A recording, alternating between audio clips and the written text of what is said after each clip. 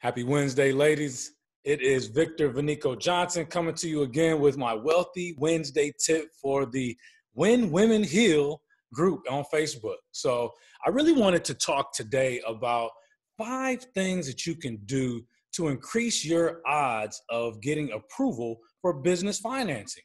So we're seeing that right now, not only women, but also women of color are leading the charge on entrepreneurism. And you all are out here starting businesses left and right. You're outpacing not only men, but other non-Black races out there for starting businesses. There is one downside to it, though. As we see women businesses, unfortunately, women of color, the businesses, there are statistics out there from the Small Business Administration from last year and the year before that show that women of color that own businesses typically are almost $100,000 less in annual revenue versus their non-color counterparts. So what does that mean? Women that are out there starting businesses that are of color, they're not generating as much as women that are starting businesses that are of other races, white women particularly. And what is the reason for that? Well, many of those women that are of the non-Black or non-color persuasion, they are starting companies such as CPA accounting firms. Some of them are attorney firms. Many of them start their own medical or dental practices. Whereas the statistics show that women of color or non-white women business owners are opening businesses that are usually in the service industries, restaurants, childcare, even hair and nail salons, which are great, successful businesses, but they don't generate the same kind of revenue that accounting or real estate or even medical businesses would be able to generate. So I want to spend some time today to talk about 5 things that you all can do to increase your odds of getting additional business financing, which will help you to scale and grow your business. So let's dig into it. I'm going to share my screen and jump right into a slide here, and I appreciate your patience. We're going to start from the current slide. Okay, so hopefully everyone can see that. You see my website at the bottom if you want more information, but there are 5 C's needed to acquire business financing. So we'll jump into it. The very first C is actually 1A and 1B. So C is credit and C is character.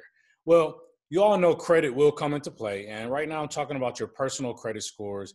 And typically what puts you in the best opportunity for approval for business financing is when your FICO credit score is over 680. Now, there is a difference between Credit Karma and CreditWise and a lot of the other free credit reports that you're getting. Those are typically produced by the Vantage scoring model. And I don't have time today to go into the variations of the differences between FICO and Vantage, but I will tell you that 90% of lenders out there, which are banks and even some private lenders, are looking at your FICO score to determine whether or not you are a strong enough candidate or applicant to get additional financing. So that's the credit piece. And now over the next several weeks, I'll talk more in depth about things you can do to improve your personal credit scores. Also, the character aspect is more related to your social media. Yeah, how do you show up in the world online?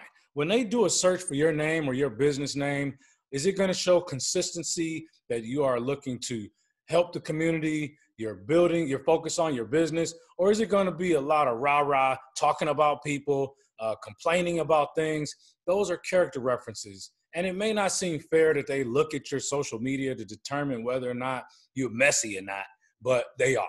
And so it's always a good idea, maybe separate, have a business page and a personal page, or just be on the up and up with all your pages. You know, remember that the stuff you put online is pretty much infinite and it will always be there. So even if the person you are today becomes a different person 10 years from now, somebody could dig up this information on you. So remember, your character is a huge part of the determination of your loan.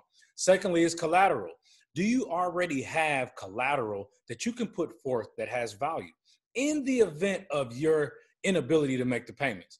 Well, maybe you projected to generate X dollars per month in revenue, and of that revenue, you were going to be making payments towards your business financing. Well, if your business starts off slow, The bank wants to know that you have other collateral that could cover this loan in the event of you not paying the note. So collateral will be like houses, equipment, inventory. If you have cars that are paid for where you have the title to the car, those all count towards your collateral. Next is capital. How much money do you have? Or how much money have you invested? So when we're talking about business financing, the banks are always going to look at all of your bank accounts and see how much cash can you liquidate. And this would include money in a 401k, because you can literally cash that out. But typically it would be IRA money that's physically cash in a bank, that type of savings account. And so you want to have about 6 months of reserves in the bank. What is a reserve? The reserve is the amount that you estimate that the loan would be. So if you got a $5,000 loan per se, and let's say your note was $250, these are hypothetical numbers, but you would need to have $250 times 6 available in your account. So that would be about $1,500 that they could say, okay, she's got or he's got 6 months worth of payments available in the bank account. So you want to have some capital as well. Number 4 is your capacity. How much is your monthly expenses compared to your monthly income? So using round numbers, if you bring in $1,000 per month, but your rent, car note, insurance, health insurance, daycare, and utilities all equate to $700 a month, then your capacity is 70% of that $1,000 income. Well, the lenders are looking at, can you keep your static expenses or your regular monthly expenses under 39% of your income? So how do you make that number better? Well, increase the dollars coming in. So sometimes that may mean including a cosigner who has other revenue coming in, but it also means reducing your expenses every month. So if you've got, utilities that are, $200-300 a month, you got to bring those down if you have the ability to do so. Or if you've got loans out there, maybe try to knock out that loan before you approach the new bank to get business financing. And then the last one is the conditions related to your business. So are you in an industry that may suggest a slowdown in the next 6 months, 12 months, 5 years? The bank wants to look at your industry and see the trends that are happening. And if you're in an industry that is slowly starting to taper off, that will be a red flag for them. And they may not, even with these other categories strong, they may still decline you of that loan or reduce the amount they give you, because it's a risk. You might be out of business in a few years if you're in a business like, I don't know, let's think about the person that was starting an Airbnb business in January. Well, come March and April, with shelter in place across the nation, they weren't able to utilize their house to rent out to people, at least not on a consistent basis. The company of Airbnb even took a hit. So that would be an industry that they'll probably study before they start loaning money to somebody who's looking to go buy more houses to do more Airbnb. On the flip side, if you have a company that supports video conferencing, like this type of video conference here, you might be in a better industry. They're going to see this trend continuing to go up with this whole COVID-19 stuff. And even after that, people will be doing more of these type of meetings. So you would support an industry that is continuing to grow. So always be aware of your conditions of your industry and, of course, any safety hazards.